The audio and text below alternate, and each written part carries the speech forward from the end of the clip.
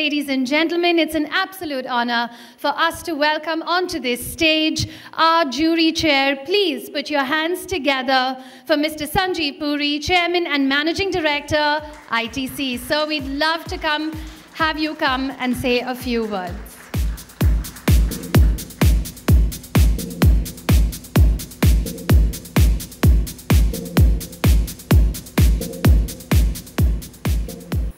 First of all, may I thank Mr. Naval Ahuja and Dr. Anurag Batra for inviting me and giving me the privilege of chairing this jury for this year. It's been a truly engaging and enriching experience. One has seen some amazing amount of work, amazing quality of work that's been put in. And some were certainly beyond expectation. Personally, I would say it was very enriching. In fact, tremendous learning for me personally. And what I was particularly happy to see is that the best had not only used the digital medium so well, but had really brought in the fifth P of purpose into it and embedded that very well, which is so very important and critical today. But all the entries that I saw, I think deserve to be complimented. So my congratulations to all of you who participated. All the entries I saw were worth applauding. So irrespective of whether you win or not, you must celebrate. You must celebrate the work and the fun you've had creating those entries.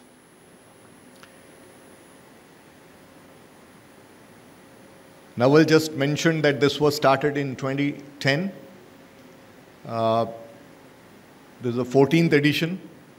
Very clearly, a lot of foresight on Naval and Anurag's part to have thought of this in 2010 when digital was not so mainstream. Today every organization lives and breathes digital. It was not so in 2010. Many people at that time, in fact, a lot of seasoned professionals across functions, whether it's marketing or manufacturing or supply chain, would be fairly circumspect and would allocate very limited resources. That's the time you all started it. So I think a lot of foresight. So congratulations for that.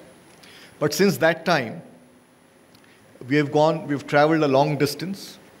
And I'll share a few perspectives on what digital means today for organizations and really do that from the lens of ITC itself, just to share our own experiences.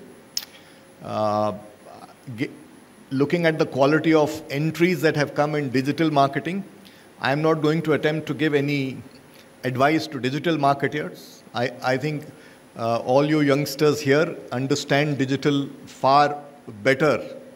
I mean, the generation Z actually understands digital far more than people like me who may be in generation X. So in my own company also, I always look forward to learning from the youngsters. So I'm not going to talk to you too much about digital marketing, but certainly talk to you a little bit about what I think digital means to enterprises.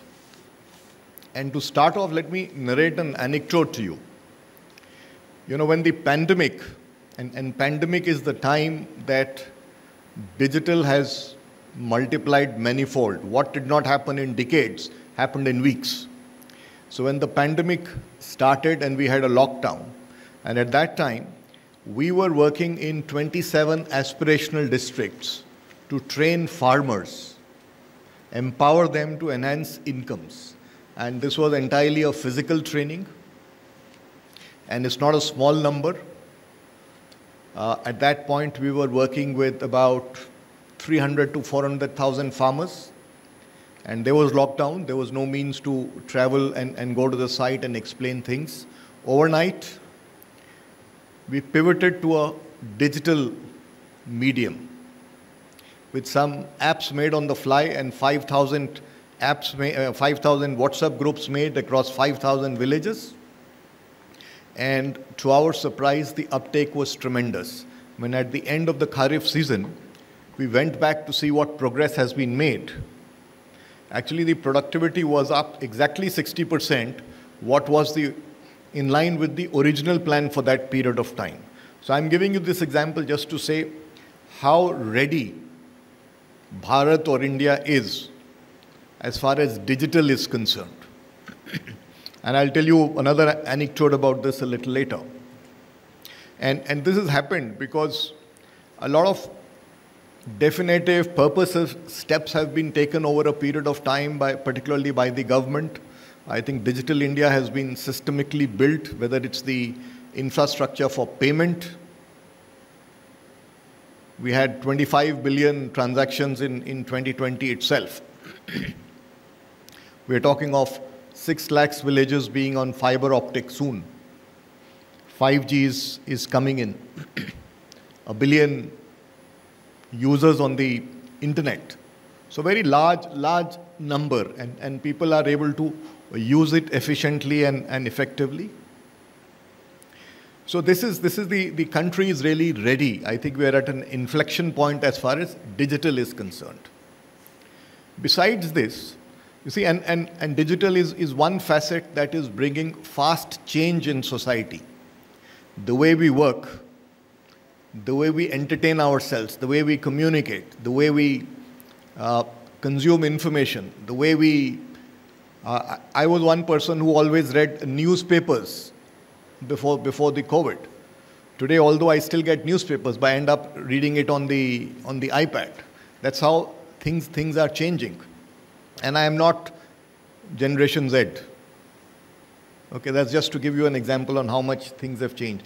People who never shopped online are shopping online. So things have really changed. And it's driving change very fast. But besides this, there are some other factors that are also driving change, and it's, I think, useful to take note of it.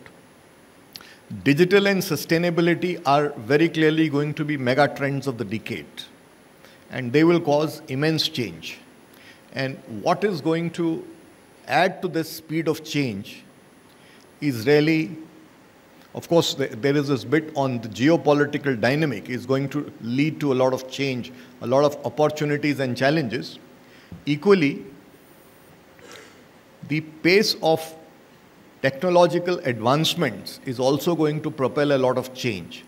And a case in point is the vaccination program that has set new benchmarks of speed in which technology can develop solutions and implement it at scale. It's a new paradigm, new benchmark altogether. What used to take decades is happening a year's time, years and a half time. So all of this put together is going to drive a lot of change.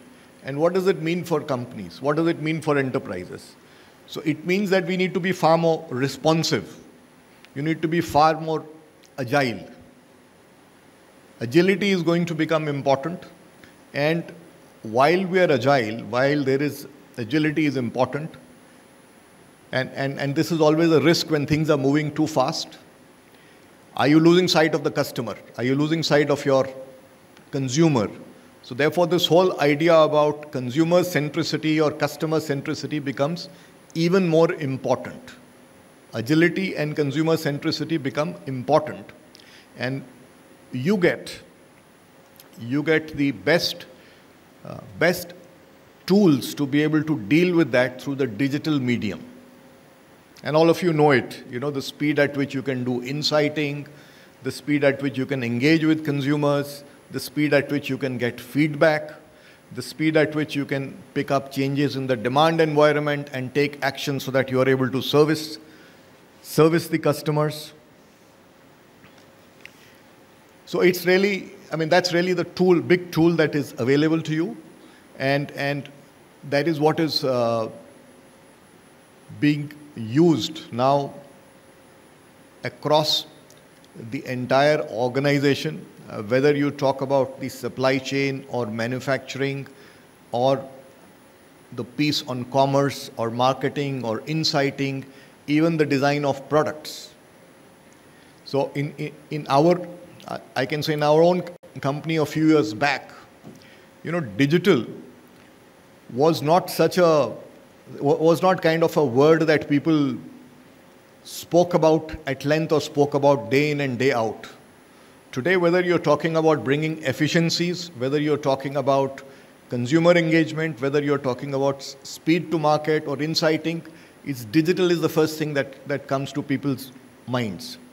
And it's also opening new opportunities to service consumers. Just to give you two of our own examples. We have a brand of atta called Ashirwad.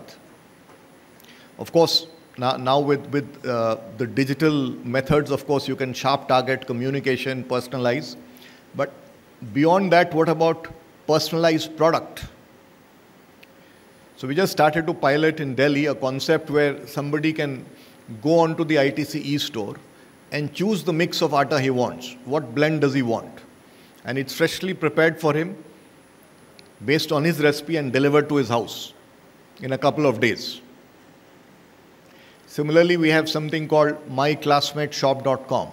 So you can actually go and order notebooks where you want specific pictures that reflect your memories or your passion or something that you're excited about and have them customized to your liking. So it's also enabling this whole concept of mass customization, which we've been hearing about for a while. So things are really, really changing, and that it is really impacting the way we work on a 360-degree basis. But whilst we are doing it, whilst we are moving ahead with it, I think sometimes we also need to think back and say that, how do you, this is a very crowded space. There is a new idea, new technology, new solution that is emerging every day. It's a bit of a crowded space. So how do you kind of make sure that you make the right choices? And how do you make sure that even those that were not comfortable with digital are actually becoming comfortable, and the whole organization is going along? I think that piece is very important as you go through the journey. So what we have experienced is that having very clear goals and perspectives, coming back to the basics, having a very clear goal, very clear vision on what we want to achieve is critical. And in this game of digital measurements, far more measurements are possible, and therefore as you go along you need to keep on checking if you're progressing on the right direction. This is an area where things are changing, where a lot of trials and experiments are going on, so you need far greater empowerment. So if we are going to have our processes the way we dealt with conventional media, the way we worked in the pre-digital era, so to say, it's not going to work. You're not going to. So we have to have greater degree of empowerment and much greater degree of empowerment to the younger people. We have to be open to learning from the younger people because they understand digital far better than people who have been longer in the organization, which is a very significant culture change, because leadership so far in the past has been sharing its own piece of wisdom down the line. Now it has to be a little bit of the reverse, or a lot more of the reverse.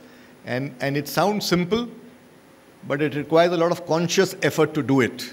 And if we do not do it, the challenge is that we may go wrong, because the people who are the closest to understand this media are best equipped to talk about it.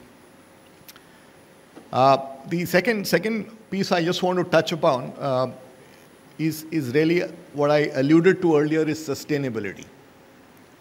Now, this is a subject I personally am very passionate about. And as youngsters, I'm sure you're even more concerned than I am, because you're going to be around much longer than I am going to be around. And you are seeing what the world is going through in terms of extreme climate weather events. The forecast is by 2030, 20 cities in India will not have water or will run short of water. It's not just about weather events and the destruction they do, the chaos they cause. What about food security? Last year, wheat in certain parts of the world, soya in other parts, milk in some parts, sugar in some parts, the crops contracted. We know in India the wheat crop is contracted. There are risks of paddy. So food security itself is becoming a serious issue. And you see, it's not just about the climate crisis. There is a serious, while over a period of time, economies have progressed and a lot of natural resources have been depleted, but we have a serious issue of social inequity. Despite using so much of natural resources, gainful employment is still not available to millions of people. Now, this is emerging as a stress point. And I think we all appreciate that businesses also cannot thrive in societies that are under stress. So it is also good from a business perspective that these issues are sorted out. So enterprises and brands, as a reflection of what enterprises do, need to embed purpose very clearly on what difference are we making to the world. And what difference we are making to the world is to be there in spirit. It is not just about marketing an idea. It's not just about an idea for marketing. It's about really living it and letting your stakeholders and consumers know about it. That is where, I think that is where real purpose comes in. I was glad to see a lot of work embedding purpose, but I think this is an area that's very important, and digital is a much more powerful medium than the conventional medium. So use that medium for creating a positive change. Brands can also draw awareness to a lot of social issues and cause change in society. And it has to be a very, very integrated, purposeful, thought through activity which is integral and core to your goals, integral and core to your vision. And let me give you, before I close, I'll just give you a small example. In our foods business, we have a program called Help India Eat Better. Now that's got 4 pillars: good for you products, sustainable food systems, catalyzing support for the vulnerable sections of society, and consumer awareness, or awareness amongst employees and consumers. So let's look at how this program is going on and what role is digital playing in it. Let me take you an example of a milk that we launched in West Bengal called Easy Digest. It's a lactose-free milk. Now, through online research, it was found that 1/3 of people in Bengal do not consume milk because they experience difficulty or cramps. And lactose milk is expensive. So in the pouch format, it was launched, making it accessible. And the insight, again, came from chatter and social listening to what consumers are saying. That's where the idea first came, then it was a little bit researched and kind of developed. Food systems I will come to. Communities are first of all being made aware of nutritional requirements through apps. And as far as awareness of consumers and employees is concerned, we have launched there is a portal that is in-house. It will be subsequently taken out. And there is also a platform called Happy Tummy that creates awareness on gut health and the importance of fiber through various AI-based tests and blogs and videos and consultation. So it's an integrated effort, really trying to amplify what we are doing. And the last piece about sustainable food systems. That's where our initiative called ITC MARS comes in. ITC MARS stands for ITC Meta Markets for Advanced Agriculture and Rural Services. The idea is through this, it's a full stack phygital platform that empowers the farmers through hyper-local personalized crop advisories, gives them access to inputs, market linkages, And in the process, because it's a demand-driven, it's based on best practices, we are also creating a value chain that is climate smart, is sustainable. We'll have the right use of resources instead of overusing the resources. So I'm just giving an example here of purpose and how this is manifested in not only the products or the brands, or it's actually through the way the organization works. And that, to my mind, is true purpose. And I would definitely, I'm spending a little time on it because this is an area I think it's very important for the world today. It's very important for the world that all of you are going to live in today. And I personally feel that as people from so-called Gen X or whatever we call it, we have a responsibility to leave behind a planet that is more sustainable and secure. And we have a lot of resources, a lot of tools at our hands to make a difference to it. So I will urge all of you to please do your own contributions towards this. Is a very, very important issue. And once again, congratulations to all the participants for the amazing work that you have done. Immaterial of whether you win, I think you are a winner. Go ahead and celebrate it. And congratulations to Exchange for Media for hosting these successive events. I think it's certainly drawing a lot of attention to the power of digital. Thank you, ladies and gentlemen.